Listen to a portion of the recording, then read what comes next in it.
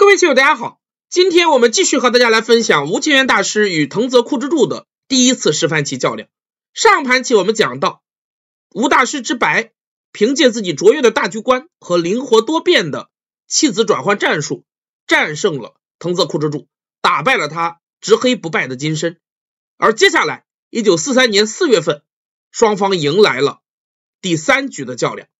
此时藤泽库之助虽然还是6段，但他在大手和比赛当中战绩出众，眼看即将升为7段。后来我们也会和大家介绍，本次十番棋比赛过程当中，他已经升为了7段，因此让他一直用定先的棋份和吴清源对局，从棋手个人的心理来讲，他是极不情愿的。他也曾多次公开表达了这一想法。日本棋院内部也有人提出意见，不妨让吴清源与藤泽库之助的这次十番棋稍作推迟，等到藤泽升至7段再下也不迟。但是日本棋院坚持要双方立即开战，为了防止中途有变，主办单位还宣布了这样的规定：本次十番棋途中，无论哪一方的段位产生变化，都不能以此为理由改变双方目前定先的棋份。从历史的角度看，当时狂热的日本军国主义正深陷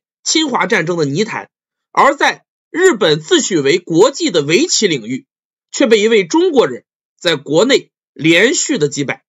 这一点，日本棋院以及社会舆论都是无法接受的。所以日本棋院所做的这一切，不过是为了增加吴清源在十番棋当中获胜的难度而已。为了打压吴清源，日本棋院已经不择手段。从这个意义上讲，吴大师在棋盘上的对局又何尝不是一次正义的对日本棋坛的讨伐。接下来我们进入棋局，藤泽库之助对这盘棋也做了精心的准备。出身方门的他，开局选择了本因坊家族的镇山宝棋圣秀策擅长的秀策流布局。秀策在不贴目时代凭借这一布局先翻不败，而吴大师也连续挂角。下一手棋，黑棋靠，白棋选择了靠在3-3的下法。藤泽库之助接下来长考了52分钟，揣测吴大师的用意之后，选择了在右侧扳，这是藤泽库之助极其喜欢的定式。黑棋挡住，白棋打，黑棋长出。接下来白棋挡下，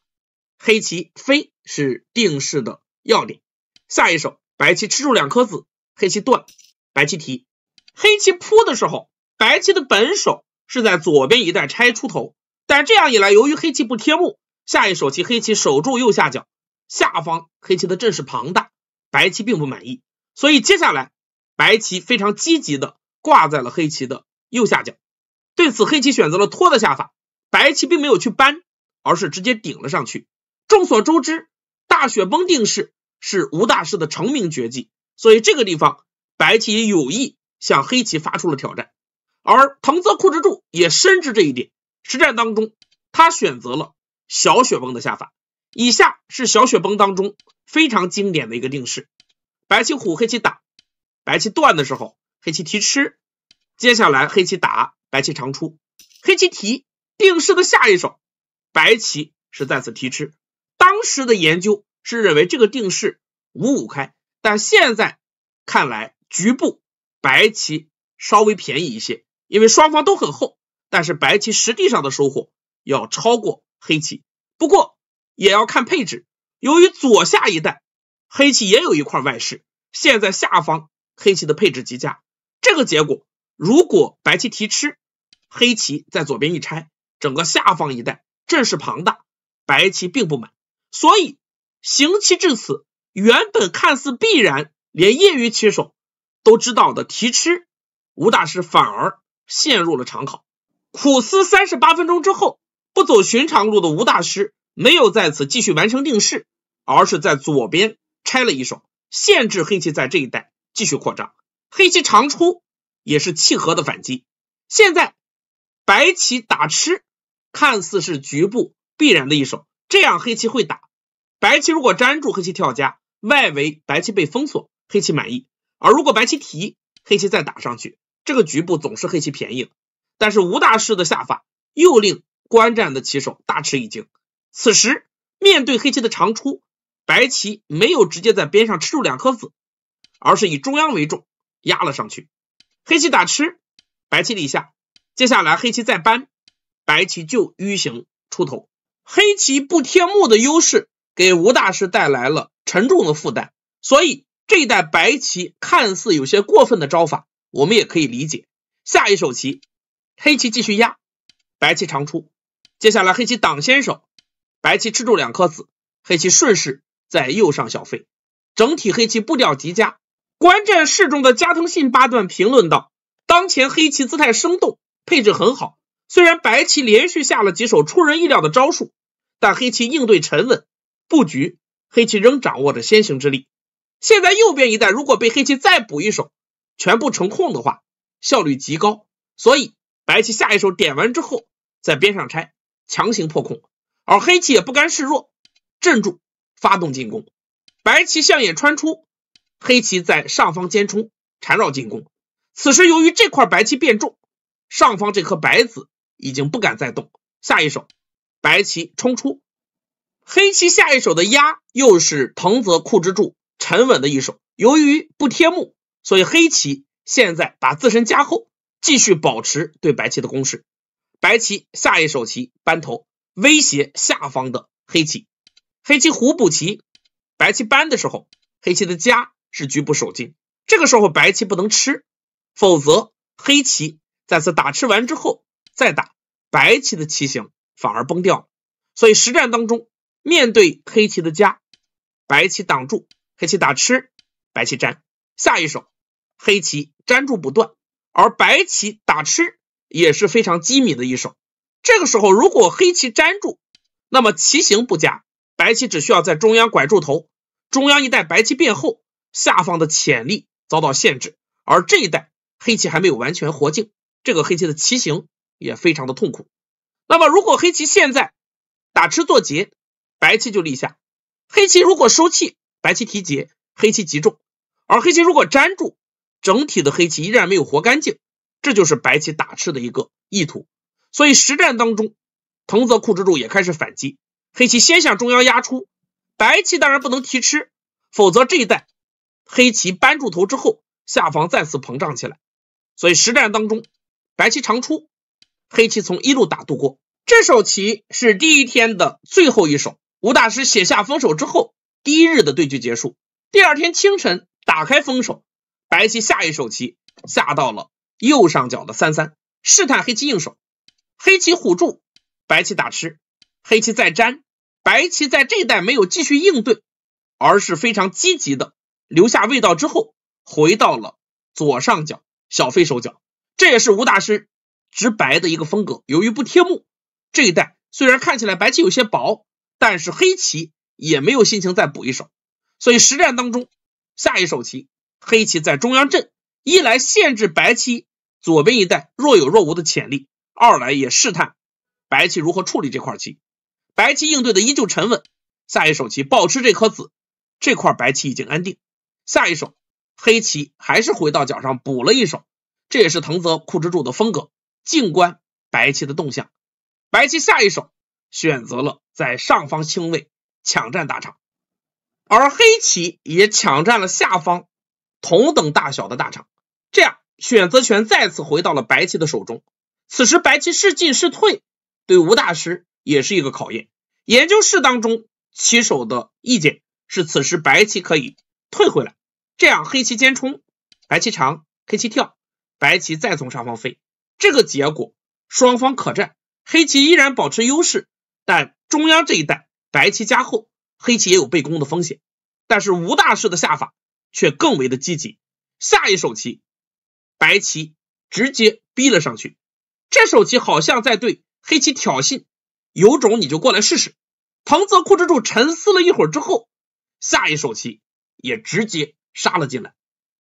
这个地方破坏白棋上方阵势大致有3种方案，一种是在外围尖冲或者是阵进行浅消，还有一种是在上方一带直接打入。而实战当中，藤泽库之助选择了第3种，拖在2线试探白棋应手，这也是对付无忧角非常经典的手段。但是这手棋却是藤泽库之助局后自责的一手。局后研究他认为黑棋应该直接在此打入，白棋飞阵，黑棋碰上去。接下来如果白棋在四线搬，那么黑棋连搬是好棋，这样白棋再搬的时候，黑棋就粘住，白棋补棋，黑棋一飞，黑棋顺利安定。虽然外围白棋变厚，但是全局黑棋实地领先，黑棋也是充分可战。而如果在黑棋碰的时候，白棋选择单退，那么黑棋搬一下之后飞，和刚才大同小异，这样依然是黑棋局部安定的一个棋形。而如果白棋在这一带搬，黑棋可以在此扭断，这样由于脚步还留有味道，黑棋处理起来也并不困难。但是实战当中，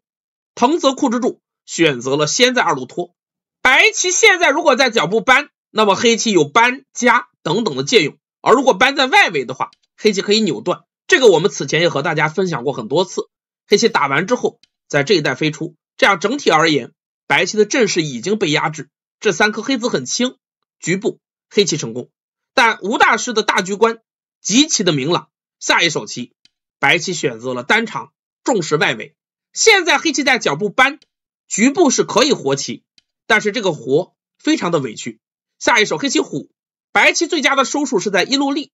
黑棋尖的时候白棋跳下，这样黑棋在脚步补活，将来白棋打黑棋粘，局部黑棋只活了2目，而外围的白棋急剧加厚，这个黑棋并不满意。所以实战当中，在白棋长出的时候，黑棋跟着爬出，白棋再回到脚步搬住，黑棋搬起时，白棋从边上加了过来，黑棋陷入苦战。这也正是此前藤泽库之助对于二路拖的这手棋有些自责的重要原因。接下来黑棋也只好逃出，白棋顺势飞攻。这一带虽然黑棋破掉了白控，但是棋形散乱，本身并没有活境，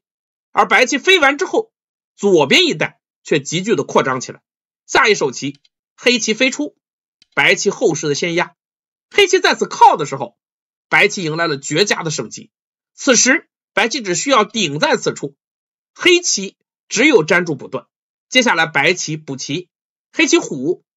白棋挡下。由于这个搬异常严厉，黑棋只好再补一手，白棋顺势在左边大飞扩张，黑棋再跑，白棋再补一手，这样左边一带白棋全部成控，效率极高，而黑棋整体还没有眼位，这个棋白棋确立胜势。但实战当中，吴大师却下出了本局最大的一步还手。这个时候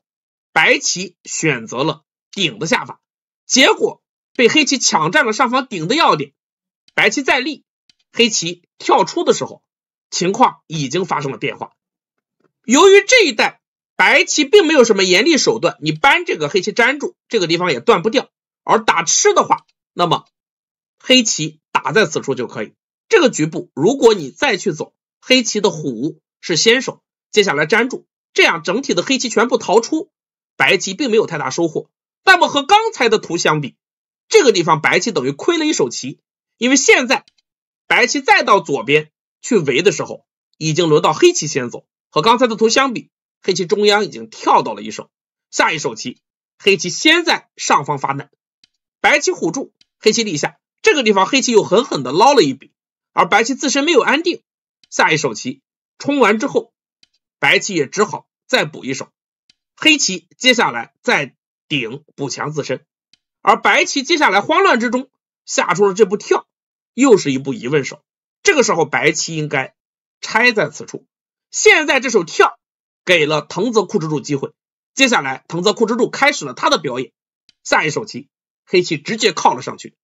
白棋如果退让，黑棋退，这个局部黑棋已经便宜，原本上方错过机会，吴大师已经有所察觉，此时也无心再退，下一手棋强硬的搬了上去，但黑棋接下来断，白棋补棋是不得已的一手。这个地方如果白棋用强长出这颗子，想要精吞黑棋的话，那么黑棋在这一带有非常厉害的手段，此时黑棋可以在脚步直接断，白棋如果从下方打吃，黑棋长，白棋再挡住的时候，黑棋这一带的断吃滚包就变成了先手。这样一来，我们看到这个局部将白棋打成鱼形之后，下一手棋打吃完一打，整个左边的防线已经被黑棋突破，这个图白棋不满意。而如果在黑棋断的时候，白棋从左边打吃的话，黑棋在局部有跳的好手，这一带随时瞄着在此长出的手段。如果白棋挡住的话，那么黑棋这一长出，局部已经便宜。接下来你再冲打吃，提掉就提回，脚部的白棋已经是支离破碎。而如果在黑棋靠在此处的时候，白棋选择冲的话，那么这一带黑棋打吃是先手，接下来黑棋再打，白棋由于气紧，上下已经难以两全，现在白棋提吃，黑棋只需要打吃完之后冲进去，左边被打穿，这盘棋也随之就结束了。所以这一带白棋由于自身的缺陷，补一手也是无奈之举。那么这样黑棋得到先手，下一手棋直接冲了进去，白棋再补，黑棋打吃，白棋扳住，黑棋的靠是藤泽库之助的问题手，此时黑棋最简明的下法就是直接提吃。然而实战当中，黑棋靠在此处，白棋扳的时候，黑棋在下方补一手，结果白棋这手打吃非常愉快，黑棋只好再提。那么很显然这个地方的交换，黑棋的这步靠是损的。下一手白棋在左边扳，护住左边的巨空，而黑棋得到先手，开始处理上方这条大龙，选择了尖的下法。但这手棋也是藤泽库之助自责的一手，他局后认为黑棋应该先在上方尖，这样白棋由于上方也没活境，补棋的时候黑棋再从下方尖过来，这一带白棋比实战要薄很多。实战当中黑棋选择了单尖，白棋抓住机会在上方尖了一手，这手棋走完之后，黑棋的棋形出现了问题，以后白棋在下方这一带点，既瞄着上方虎完之后断掉黑棋的下法，同时由于右边的白棋急后，白棋贴过来，黑棋也难以接受，所以实战当中不得已，黑棋只好用迂形来补棋，但是这样的下法效率并不高。下一手棋黑棋刺，白棋就粘住，接下来黑棋回到右边补的时候，白棋先在上方扳定型，黑棋拐过，白棋粘先手，黑棋冲，下一手白棋在下方再做准备，连续刺完两手之后，白棋发动了猛攻。然而就是这个时候，吴大师错过了最后的胜机。实战白棋选择了直接扳的下法，结果被黑棋一退之后，黑棋的棋形已经比较完整，白棋难以对黑棋发动强攻。局后研究，此时白棋应该先扳，紧住黑棋的气，黑棋挡住的时候，白棋再扳了连扳过来。有了虎这一手之后，这一带黑棋的气非常紧，而且眼位也出现了问题。由于周围的白棋急后，这一带黑棋的大龙生死未卜，白棋将一举确立胜势。但实战当中，白棋随手的这一扳被黑棋一长，接下来当白棋再飞想要强攻的时候，为时已晚。下一手棋黑棋先在脚步扳定型，接下来跨是局部的手筋，白棋冲，黑棋断，白棋再打，黑棋就粘住。由于白棋自身存在断点，已经难以强攻，实战当中白棋选择打完之后顺势补断，但黑棋也断上去强硬反击，白棋粘住，黑棋并不是普通的吃住这颗子，这样白棋打，黑棋的眼位还没有完全做好，但是黑棋此时也下出了好手，此前这颗一口气的子发挥了作用，下一手棋黑棋虎在了此处，现在白棋已经不能再打，否则黑棋双吃，白棋提，黑棋提，已与下方顺利联络，这个图白棋也无趣。所以实战当中，在黑棋压的时候，白棋选择了提吃，黑棋吃住这颗子，大龙已经做活，大龙活棋之后，白棋已经错过了机会。现在是黑棋盘面领先5目左右的一个形势。下一手棋白棋先手长，黑棋粘住补活，接下来白棋提吃，黑棋打吃，白棋粘住，黑棋在左下角的扳是与白棋的这个提吃价值相当，大概是7目左右的一个官子。接下来白棋挡住，黑棋扳，白棋提，黑棋打吃，然后白棋扳了上去。由于这一带黑棋气紧，黑棋是不能断的，否则白棋立下，黑棋要收气，这个棋黑棋危险。那么实战当中，黑棋扳住，白棋再从上方打，双方进入了官子的争夺。但本局的官子并不复杂，下一手黑棋再次跳，白棋挡住，黑棋团，白棋退，黑棋在这一带先手冲，接下来连回上方的这颗子。下一手白棋长进去，黑棋贴住，白棋连先手，黑棋冲下的时候，白棋的连扳是局部的好手。这个地方如果黑棋断吃，白棋粘住，黑棋再吃，白棋可以打。由于中央的这朵花极厚，黑棋提，白棋冲，黑棋反而被杀，这个图黑棋不行。所以实战当中，白棋扳住，黑棋连回，白棋再连回脚上的这块棋，双方再次也是必然的一个进程。下一手棋，黑棋在脚上爬，白棋不予理会，先手在中央定型。接下来白棋粘回，威胁黑棋断点，黑棋补助断，白棋再挡住中央。官子的价值越来越小，对两位高手而言难度已经不大。左上一带黑棋凭借这个劫强行便宜半目棋。下一手棋，黑棋再次冲，白棋挤住，黑棋冲，白棋刺一下，然后打吃，黑棋粘，白棋先手长，接下来挤挡住，进入了小官子的一个争夺。黑棋打完之后打吃是先手便宜，接下来黑棋断，白棋吃，黑棋再从上方虎过来。